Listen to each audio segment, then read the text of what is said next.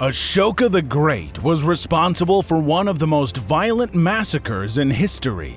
However, after his encounter with Buddhism, he went from being an evil ruler to a saint. Welcome to History Duck. Today I'm going to tell you the story of Ashoka, the Pacifist Emperor who went through a completely mind-blowing transformation. So, let's get started.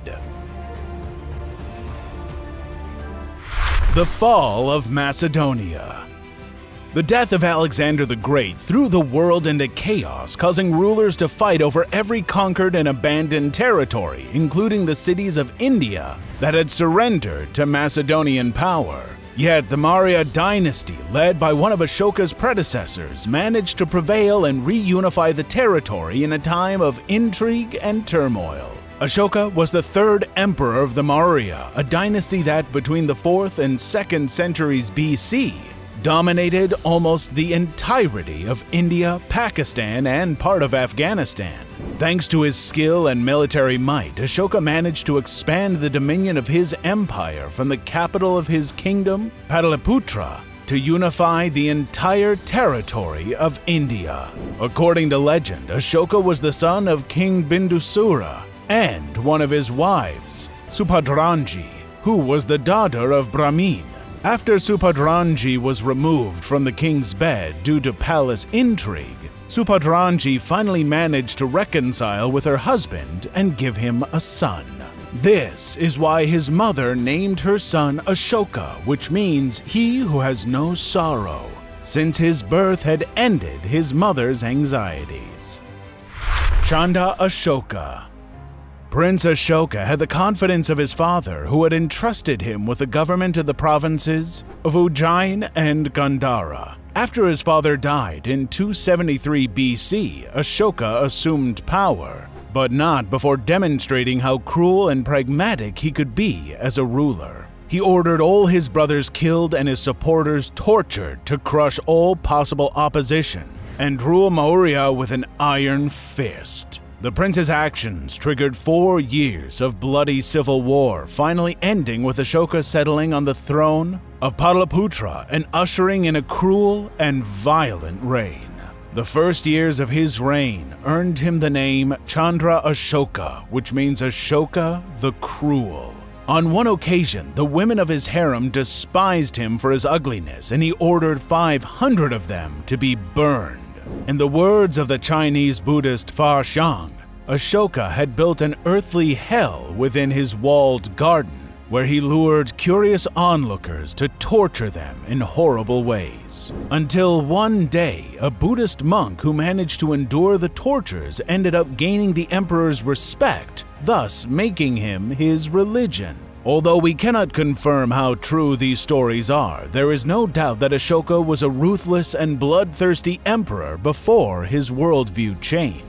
The most common account of Ashoka's conversion to Buddhism is the conquering practice of the Maurya. After his father Bindusara consolidated the empire as the most powerful and extensive in Asia, there was only one prosperous kingdom left that resisted conquest. The kingdom was known as Kalinga, located on the east coast of the Indian subcontinent, where the state of Orissa is today. 8 years after assuming the throne, Ashoka undertook a military campaign to annex this territory and bring the Maurya dynasty to its maximum splendor to surpass the feats of his predecessors. However, there was one issue that the emperor had not considered. The number of human lives would end up being wasted in his eagerness to continue expanding the borders of his empire. According to the king's estimates, the war with Kalinga caused the death of 100,000 people through combat, or the multiple battle wounds that caused soldiers to agonize for days before the last breath of life escaped their bodies. 150,000 people were also deported from their homes, whose only sin was being born on the losing side.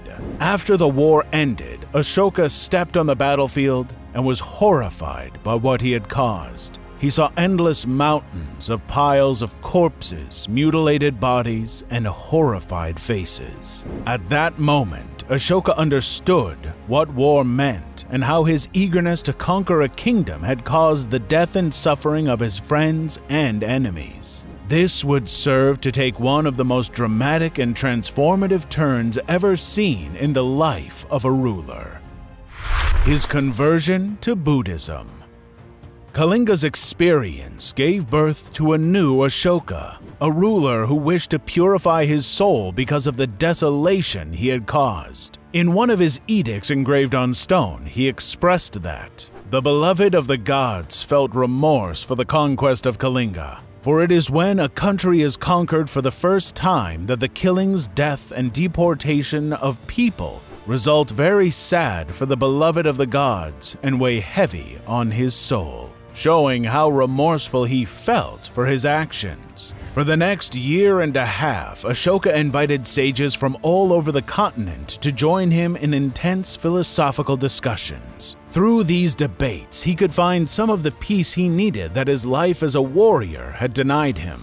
This caused the young emperor to begin a more introspective stage, leading him to become a convinced pacifist and Buddhist. After the 10th year of his reign, Ashoka decided to go on a pilgrimage. He spent 265 days traveling on foot with his retinue along the banks of the Ganges until he reached Sarnath, a suburb on the outskirts of Varanasi, where Buddha gave his first sermon. There he went to the town of Bodh Gaya, where the Bodhi tree stood, under which Prince Siddhartha Gautama became the enlightened Buddha. The sight of the tree brought Ashoka the serenity he had been seeking and led him to erect a temple in that sacred place. From then on, he began to be called Dharma Ashoka, also known as Ashoka the Pious.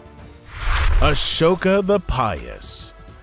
As the emperor's faith grew, so did his reputation as a saint and pacifist. Following the concepts of Dharma, he formulated edicts for his people that promulgated social and moral conduct that tended to the pursuit of the common good and happiness. He became the first ruler in history to renounce conquest and violence. Instead, he founded hundreds of monasteries and hospitals, planted trees to provide shade for his subjects, and had wells drilled to quench their thirst. He also replaced the significance of the sound of drums, which announced the march of soldiers to the battlefield, with what he called the music of the Dharma, the announcement of impressive theatrical spectacle in which the new religion was taught with fireworks, symbols of purity, and white elephants. His new respect for all forms of life led him to prohibit the hunting and slaughtering of animals for any of his palace banquets. He also engraved the details of conversion and the doctrines of the Dharma on the pillars of the busiest squares of the empire, and did the same thing on the mountain passes traveled by his subjects so that every person could benefit from the greatness of Buddhism. On one occasion, he wrote, "All men are my children. As I desire for my children that they should all enjoy bliss and happiness in this world and next, the same I also desire for all my men." Despite his laments, he never renounced the conquered kingdom of Kalinga, nor used moderate force against the rebellious peoples of the frontier. However, his message was truly revolutionary for his time, as he treated all his subjects equally, unlike the doctrines of Brahmanism, in which caste membership defined social position. But while the emperor was preoccupied with creating a peaceful kingdom, his enemies were preparing to seize its wealth. The fall of the Maurya Empire. If there is one thing we must give Ashoka credit for, his ideas were noble, kind, and optimistic. If we consider his reign since his conversion to Buddhism, Ashoka could have been one of the best emperors in history, if not because he lived in a cruel and violent world in which piety was seen as weakness. That is why, after his death, the Maurya Empire soon disintegrated. According to the Ashoka the emperor fell seriously ill during his last days of reign. During that time, he made large donations to the Buddhist Sangha that led his ministers to deny him access to the royal treasury. That is why he donated all his personal possessions, which he was also prevented from doing. On his deathbed, he only possessed half of a myrobalan fruit he donated to the Sangha. Ashoka was not a perfect emperor. His pacifist behavior became the cause of the end of his empire. However, he will always be remembered as one of the most benevolent rulers in history, a man who managed to reign in a violent world through peace and tolerance. That's all for now. See you in the next video with another interesting topic.